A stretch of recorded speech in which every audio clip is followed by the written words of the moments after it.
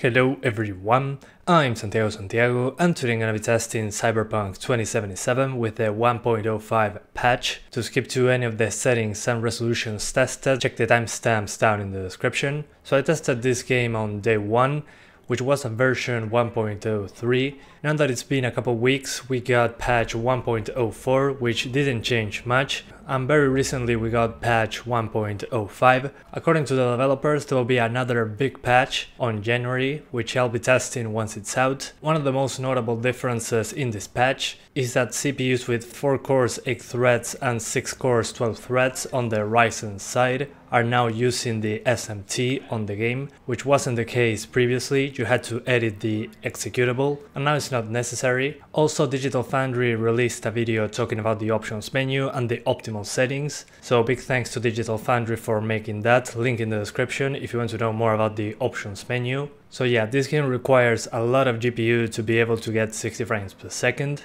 but you can get there with a few tweaks. If you have something faster than a 1650 Super, it should be doable. On the CPU side of things, if you have a 4-core 8-thread CPU, more of a modern one, you should be able to get 60 frames if your graphics card is capable. So Ryzen 3 3100 as an example should be enough. It will be basically maxed out on the city, but in general it should be enough.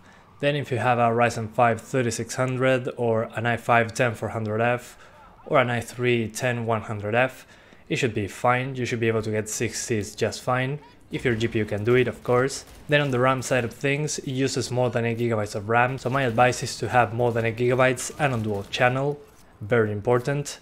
And for the testing, I'll be driving around the city a little bit, and then I'll be fighting very quickly, so you can see both scenarios. But yeah guys, that's about it. I hope you keep enjoying the video, thanks for watching and see you next time.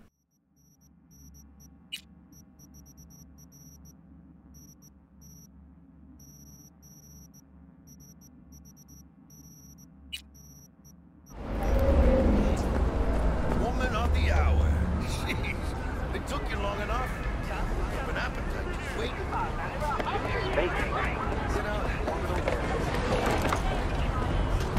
I'll do anything.